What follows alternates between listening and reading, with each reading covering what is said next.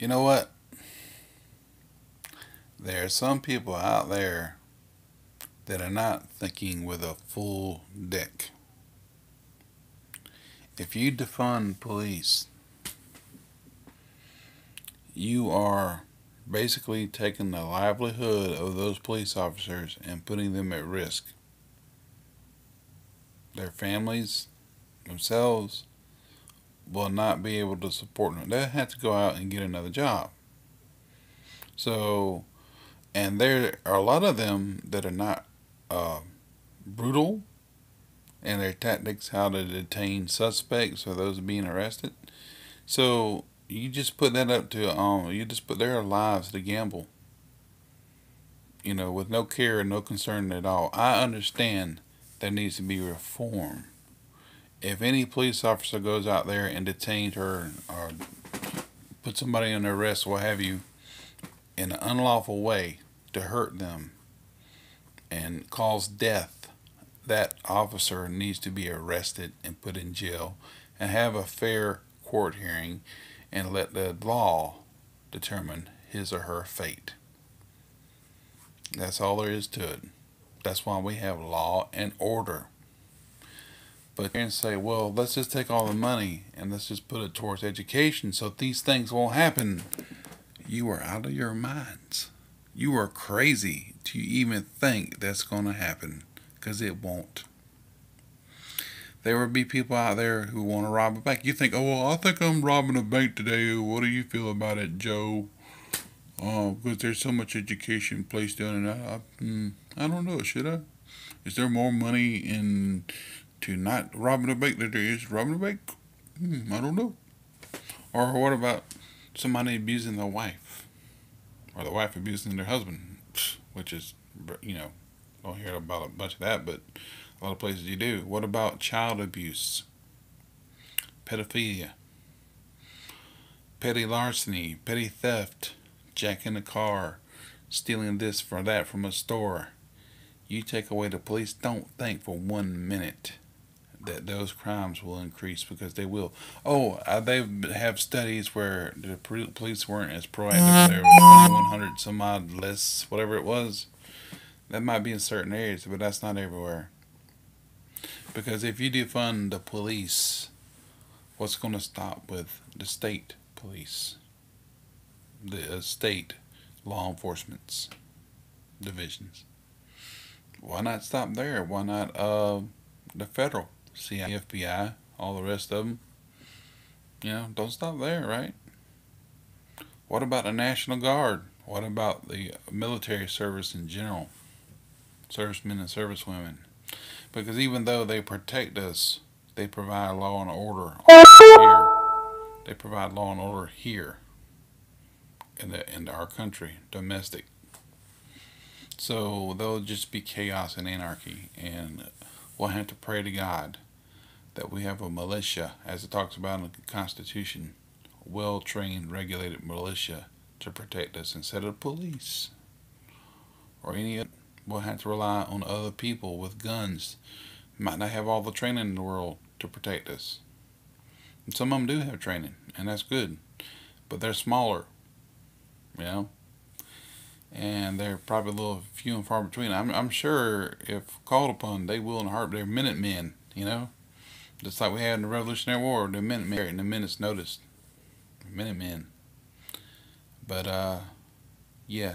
So to do that, you might as well shoot yourself in the foot, because of all the things that happened with George Floyd and all the other ones. I don't like getting on YouTube or any other TikTok or whatever else, or an officer push down an elderly gentleman or taking a woman by the head and sling her to the ground. There's no reason for that whatsoever, especially if they're unarmed. And therefore, those people need to be arrested and they need to be tried. Whatever the crime is they done to the person is what they themselves have to endure themselves because of what they did. And that's just a cold, hard, plain, simple fact of the matter. They need to experience what they doing or whatever they claim the person was doing, but they're abusing that person, then they need to go to jail themselves. That's what I'm trying to say. Sorry I didn't get it out. They need to go to jail. They need to sit in the hooshgow for a while and think about what they did as an officer doing their job the wrong way. Okay, so there's no doubt about that. And there are places, there are departments that are doing that. So, but to cut it all off and say, well, you didn't treat us right here and there are a few bad apples. Yeah, we know that, but we need to get all the police disbanded because of your few bad apples.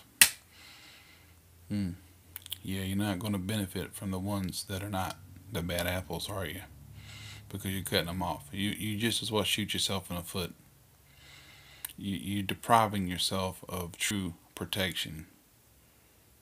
You really are. To do that. Minneapolis, if you do that, I don't see how Minneapolis can be a city anymore, or even Minnesota can be a state whenever they defund the police.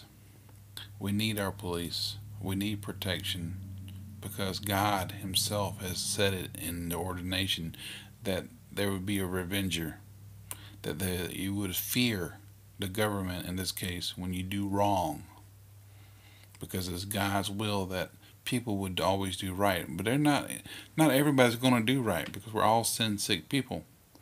Now if you're a Christian, you're on the right path, right? But there are a lot of people who aren't Christians. And this is supposed to be a Christian nation, but a lot of people don't like hearing that. But if you go out here and cause violence and stuff, you should be afraid and not be like, well, I'll just call so and so. Maybe I shouldn't have done that. I'll just, there's a lot of money in education now. I'll just call Joe. So I'll call a hotline and see if I can get some help. But maybe next week I might do it. I might not. I don't know. I think about abusing my wife or, her stealing a little bit of money from somebody. They're not going to do anything to me. I don't know. It's all good in the air, right? Yeah. With law enforcement, when you go out there and do it and they catch you, you're going to go to jail. And the same thing is what they do to you. If you go out here and you're just minding your business and you get beat up by the law, they're going to go to jail. Or they should. Yeah, reform, sure. Positively. We need it badly. Under the police, every man will do what is right in his own eye. Can you imagine a government, so-called government like that, or people living like that? No, we can't live that way. There's just no way. Man cannot govern himself in that way without law. That's why God put it on this earth. We need law enforcement to punish those who do bad and to praise those who do good. That's what the government is for, to rule the people ruling themselves in a law and order type of way, in a fashion of justice and mercy and grace. And we can't have that whenever there's no police enforcing the rules and laws that protect our nations, our cities, our towns, and our government. So it's foolish to even bring that up, to defund the police. Why not stop there? Federal, state, local. Can you imagine a nation without law enforcement?